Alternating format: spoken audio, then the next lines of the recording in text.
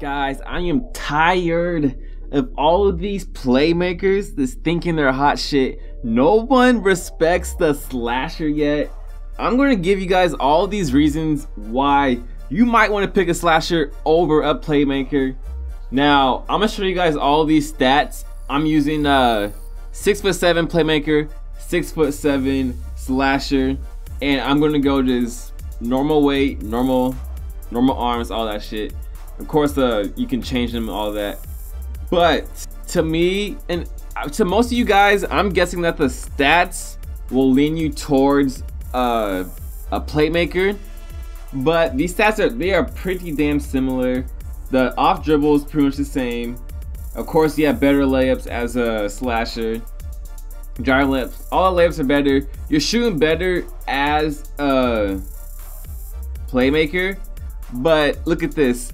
The mid-range is 78 to 74, so you're not losing much there.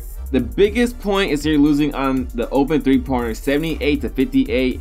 But guys, trust me when I say this, a 58 is not bad in this game.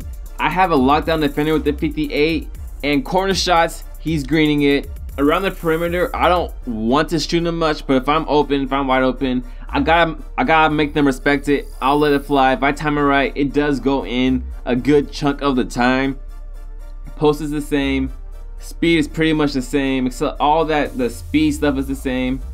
Box out, the slasher edges them out. Rebounding, slasher edges them out. So to me, that's a big thing because you're able to do more things than the playmakers in a way, if you guys know what I'm saying.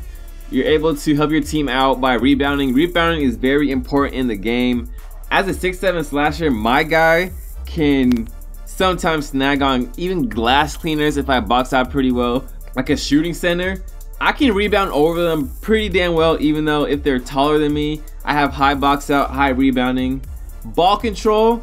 So the thing about the ball control is that if you do not have an 86 or whatever, you cannot speed boost. And of course, the slasher does not have fucking 86 ball control unless you are 6'4" and you boost it. So if you want a speed boost, you have to be 6'4" to do so as a slasher. 6'7", you can speed boost as a playmaker. But guys, trust me that you do not need a speed boost to get by defenders if you're good with dribbling and all that stuff. You do not need the speed boost. So that's not a huge deal to me, the playmaking. And the slasher can kind of speed boost in a way. It's a little bit different, but obviously it's not as good. Speed with ball, yes. Yes. The playmaker edges them out by a whole lot. But my personal experience, I can tell the difference, but it's not a huge difference to me because when I do get past the defender and I'm able to get to the rim, I can dunk on everyone. Like, it's a little bit hard to get past the first initial guy, but if I do so, the defense is in trouble. They need to pay attention to me. They need to have their center rotate over a lot. And I run with two shooters a lot of the time, so I can kick it out for easy jump shots and stuff. And I know you guys are gonna say that, well, the slasher can't shoot. The slasher, he can shoot. Please, like, he can shoot. The off the dribble is pretty good, and if you're wide ass open and your 3-pointers up, you can hit those. Like, they got to respect you on your jump shot. I know it's low. If your teammates have diamond and stuff, you're gonna get boosted. And if you add that +5 boost, there you go. You can shoot better. Get all the badges. Trust me, guys. Slasher, you can shoot if you're open. Not recommended, but they have to respect it some way. Defense pretty much the same for both positions. So to me, the playmaker might have better stats just because of the mid-range and 3-point shooting, but that's not a whole lot to me. I would rather be able to get rebounds and kind of do it all as a slasher in a way. Like when I play, I might be getting like 4-6 points, 4 assists, 4 or 5 rebounds a game. That's great stats to me. I like to do everything in this game. In every single mode you play in 2s, 3s, pro AM, you're able to make an impact. Now, if you are playing 2s, I do suggest a playmaker over a slasher because a lot of people just like to fucking dance around screens and stuff and shoot middies, which the playmaker is better at. I'll give them that. 2s, I'm going with the playmaker, but everything else for me, I'm going with the slasher because Yet again, I think that Slasher is a better playmaker than a playmaker, because as soon as you get by that defender, defense has to pay attention to you, rotate, or else you're dunking on them. And if you have shooters on your team, there you go, guys. Easy, easy, easy assist. So stats are one thing to me. Stats are one thing. But the deal breakers to me are these badges. Dimer, ankle breaker, pick and roll maestro, flashy passer, lob city passer for a playmaker. Those are ass. Ankle breaker is severely nerfed. They might bring it back, and I think they will bring it back, which it might sway me with the playmaker a little bit. But ankle breaker doesn't do shit right now. Dimer is really good. It's really, really good. I'll give them that. That's their one good badge that they have. Think Hall of Fame, you get plus 15 on your shot. And if you go to Pro AM, that's great thing to do for Pro AM for a playmaker. But Dimer takes a long ass time to get. These other badges are easy to get for playmaker. Pick and roll maestro, to me, doesn't do shit. Flashy passer, don't need that. Lob city passer, do not need that. So to me, the only good badge is Dimer. Ankle breaker, pretty sure it's going to get better really, really soon. So I'll give them the benefit of the doubt that 2K is going to fix that. But look at these Slasher badges. Relentless finisher, posterizer, acrobat, teardropper, one man fast break. To me, every single badge is worth grinding for in my career, and they're easy to get. Dimer takes what, 1,000, 1,200 assists? A lot of people don't have the Hall of Fame.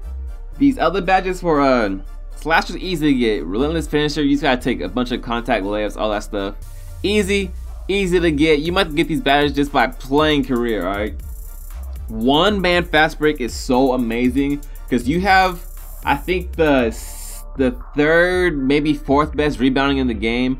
Sharpshooter has a little bit more rebounding, but you have more agility and more strength. So to me, you edge out sharpshooters in rebounding.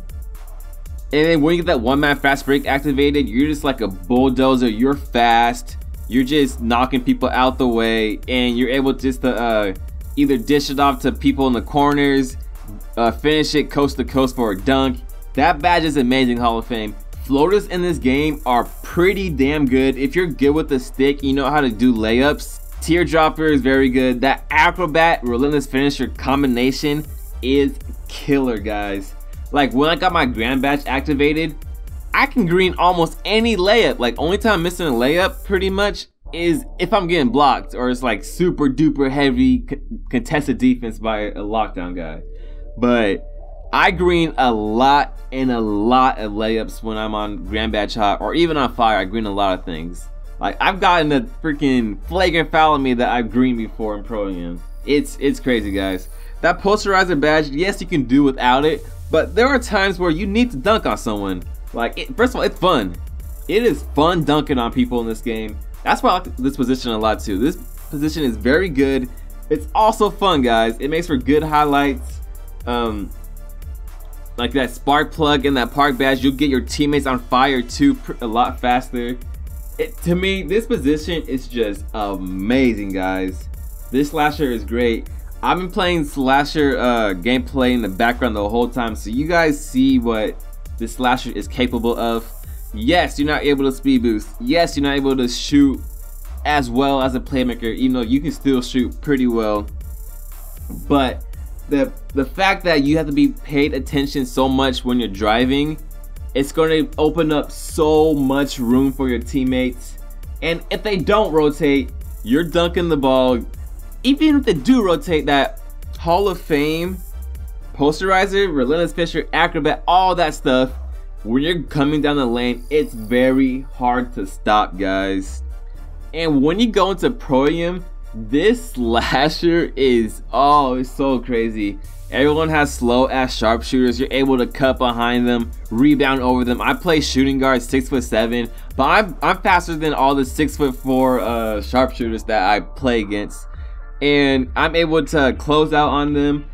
My defense isn't even that high right now, guys, so I'm able to close out on them pretty well just because I have high agility.